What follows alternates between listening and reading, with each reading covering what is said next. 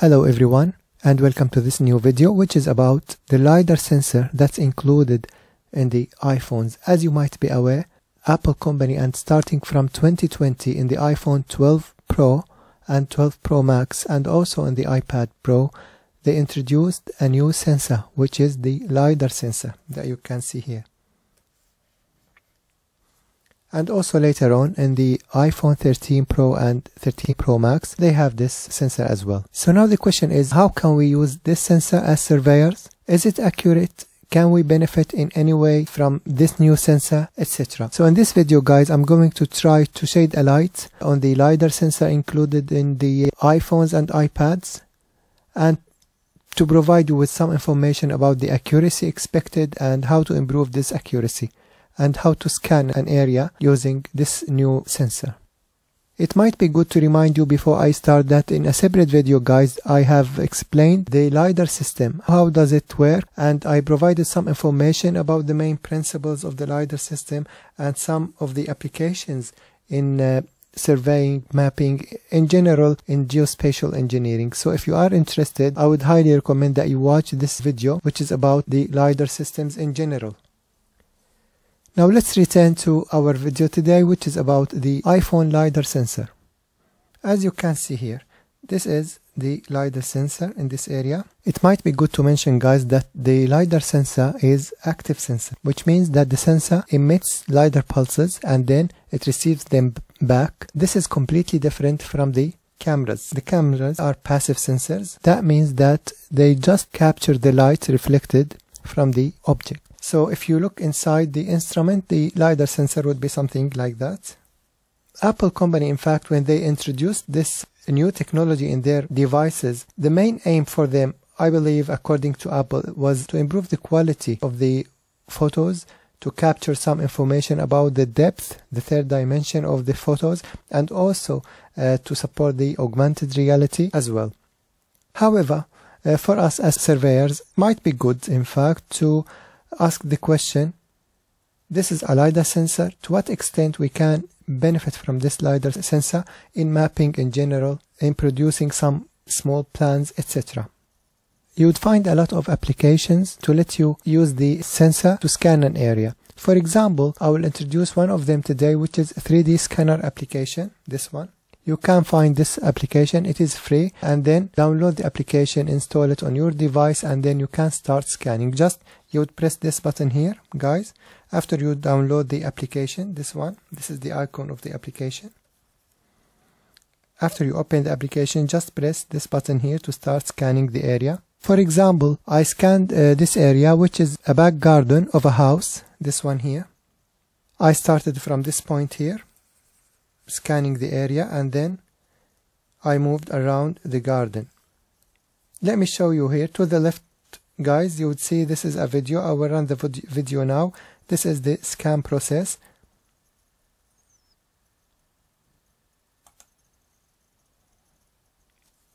So as you can see, I started from this area here. Now I'm scanning this area here, okay, and then I'm moving now along the fence from this side here, and then I have this tree in the corner, and then I'm going along this area here, have this some plants here, as you can see, and then this corner here, yeah, and then I would move again along this area here to return to the first point that I started from. And now I'm trying to capture some points for the ground. I'm just scanning this area here. I left some area in the middle to see if the application will interpolate them or not, so this is on purpose. Okay, now this is the final result. As you can see here, after I scanned the area, this is the final result here. I stopped the video at this point just to let you have an idea about the accuracy expected from this sensor. As you can see here, guys, to the left, this is a drainage pipe here. Yeah. And this is the rest of it. In fact, this should be the same one. But as you can see, there is a clear shift, in fact, from here to here. Okay, there is a clear shift in the location of this pipe. That means, guys, that the scan is not completely accurate. I started from this point here. It's located somewhere here, the pipe. I started from here. I scanned all the area and then I returned to here. And we have this shift here. And also, if you look at the edge here, this edge, it's a straight edge. It should be straight, but here we have some distortions, as you can see. So we can say simply that it is not very accurate, but as you can see here, let me complete the video to the end and then we can discuss it.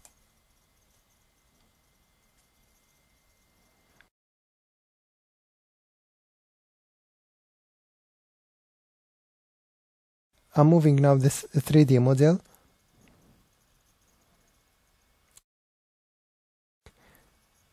I think, guys, you can use this model, in fact, for a lot of applications that don't require very high accuracy. For example, let's say that you aim to do a landscaping for this garden. You can provide this model to a company and then they will have a clear idea about your garden and then they can suggest some design based on the model that you provided.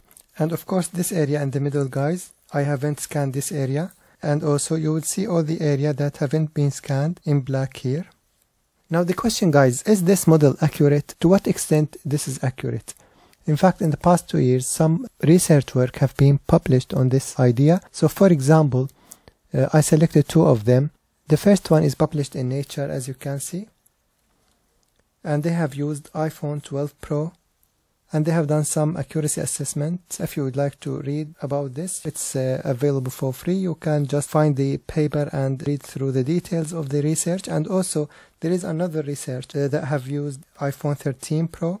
And this researcher have a YouTube channel. They have presented the method for collecting the data and something like that. I will provide the link to the channel in the description if you would like to watch the videos on collecting and assessing the accuracy based on this paper. Now let's return to the important question. What is the accuracy of this sensor? If I scanned an area, to what extent it's accurate? We need information about that. It's difficult to answer this question directly because this depends on a lot of factors. If you survey the same area from surveyor to surveyor, the result might be changed, in fact, based on their movement, on their speed, etc. But for example, to give you a rough idea about the expected accuracy, we can say the positioning accuracy in the XY direction, it might be about 1 in 200. That means when you scan an area along 200 meters, for example, the shift or drift might be 1 meter. This is for the planimetric accuracy. For the elevation accuracy, the third dimension, it's 1 in 270, so it's more accurate a bit. However, I would like to mention that you can improve this accuracy by using, for example, a gimbal. Yeah? That's used for capturing some images and videos. This instrument, guys, the gimbal will improve the stability of the phone. As you know, a lot of sensors would work all together to generate the final product. For example, it's not just the LiDAR sensor along with the camera, along with the gyroscope, along with the accelerator, etc. The gimbal will make the whole system more stable when you are moving around and scanning your area. So this will improve the quality of the output data, in fact. And also we have RTK GNSS receiver as well. So this is produced by Pix4D, the well-known company. So let's have a deep look about this. So this is, guys, an RTK receiver that you will attach to your iPhone. And this will improve the quality of your scanned area. So very simply, this is a case for the iPhone, and then you will attach the instrument to the back of the case here. And of course, this GNSS antenna will be fixed here. And then you can start using the system, which is called Vidoc. And according to Pix4D, on their website, I provided the website here. You can check it if you are interested in this device. This would improve the accuracy and will provide you with georeferenced data. It can be used for augmented reality or mixed reality, and also it can be used for digital twins if you would like to scan a small area to update your 3D model, for example. In fact, guys, more research is needed to see the effectiveness of these devices, the effectiveness of the LiDAR sensor itself, and also to see how can we improve the quality of the data that we can get from the iPhone, etc. In the end, guys, as a summary, I can say yes, we can use these LiDAR sensors for small projects, for very local survey that doesn't require a very high level of accuracy. If your project's accuracy is within the numbers that I mentioned, that would be okay. But if you aim for a high level of accuracy, of course, you need more complicated LiDAR system to scan your area. Okay, so I hope that this video have introduced you to this kind of new technology from a surveying point of view. Thank you very much for listening and enjoy the rest of your day.